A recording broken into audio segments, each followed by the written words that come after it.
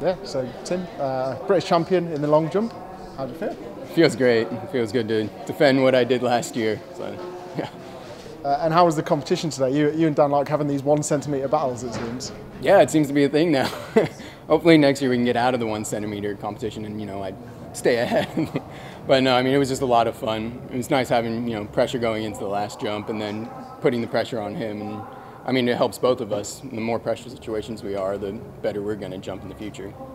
And it must give you confidence now, jumping so well and performing so well in an event like this, and give you confidence at this stage in the season. Yeah, it's nice that I had one jump that was under 780, so my consistency is starting to get back up there, which is what I need.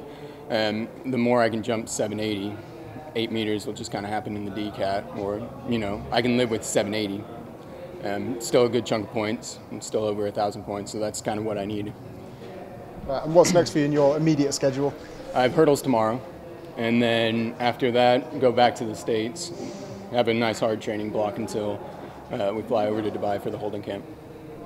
And just finally, what's the event like here at Alexander Stadium? And it's the last time you'll be competing in a major event here. Yeah, it was a lot of fun. It was a lot better than last year. I mean, the energy was just really, really good this year. We got lots of high volume claps going, not even just for the top 3. We got it for everyone, which, I mean, it's always nice when that happens. When even a guy in 12th place, they're still getting big claps, and it just means the crowd's watching us, kind of getting into it.